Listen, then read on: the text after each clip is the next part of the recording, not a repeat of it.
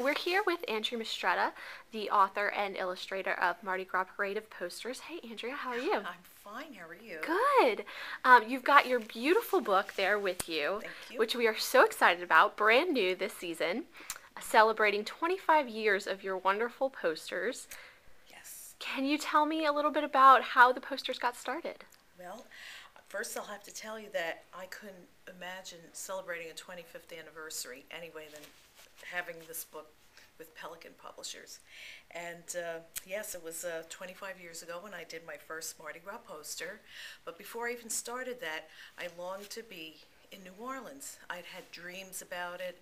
I loved the music. All through my teen years, I loved the music of New Orleans, the stories I'd heard about New Orleans, and Mardi Gras.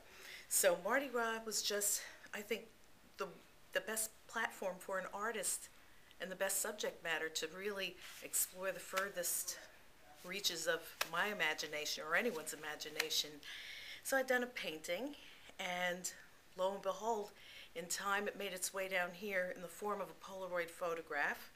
A friend brought it down here, went to the French Quarter and showed Margarita Bergen, a proprietress of the Bergen Galleries, and she said, "That looks like a good poster." She foresaw it would be a poster. And, that's how it all got started. We never knew that it was going to be as successful as it was, but every year it just seemed to gain more popularity and a following. So 25 years later, this is the compilation of all that love and energy and creativity for the first time. I have never seen all of the posters together in one place. So anyway, Pelican has done a wonderful job with the production of all the colors. I did design the book, which is unusual. I designed it from cover to cover, as well as author it. You can see from the Even lining. the end papers are gorgeous. Yeah, these end papers were actually derived from the designs that I did for fabric. Oh, So I thought, wow. well, what I'll do is I'll use it for my end papers. And then you can see here is where I sign. This one's not signed yet, but it will be signed. And it just goes on with some beautiful jewel-like colors, which has been placed on a black background. A little bit about the history, little vignettes on how it got started. And then you go into the anthology of this poster series. There's 25. What you'll find also is in each of the posters, there's a previous year's poster hidden somewhere, and that's for the viewer to find out. That's Very the game I play. nice. But this is last year's, tiny in one of the beads. The process, which is painstaking, it's not a computer-generated Photoshop. I do Photoshop only in the lettering, but the actual piece itself, or in this step-by-step process, are hand-painted, hand stenciling, airbrushing, hand painting with acrylics. So these are, in fact, paintings. I did a trinity of black and whites that were subtly hand-tinted, and these are the black and whites. And I think those have been getting some of the most comments, actually, are the black and white. I think I better go back to doing black and white, to satisfy the people that have a taste for the black and white, too.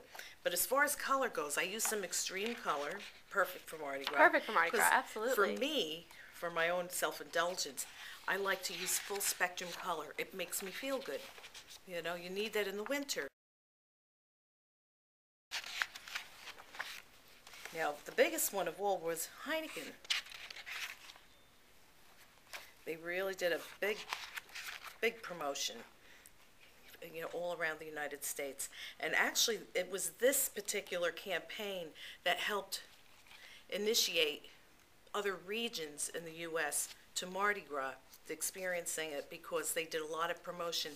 A lot of times consumer products use subject matter, like, for example, the Mexican beer, Dos Equis. A lot of people didn't know what Cinco de Mayo was only 15 years ago.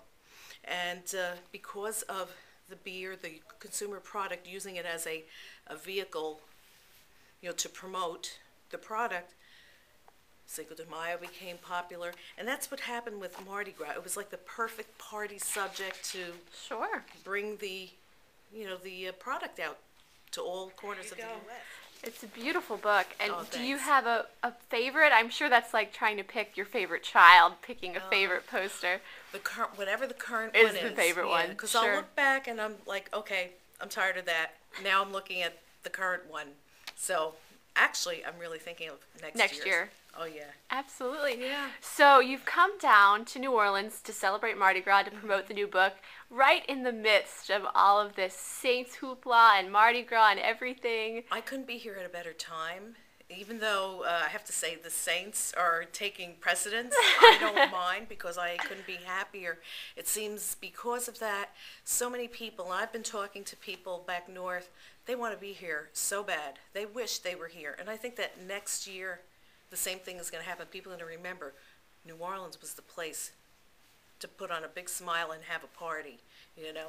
I always loved New Orleans. As a matter of fact, if you look at the 2006 image, I talk about the how sad I felt during the time of Katrina and how I couldn't find my second family, my publisher, my friends in New Orleans.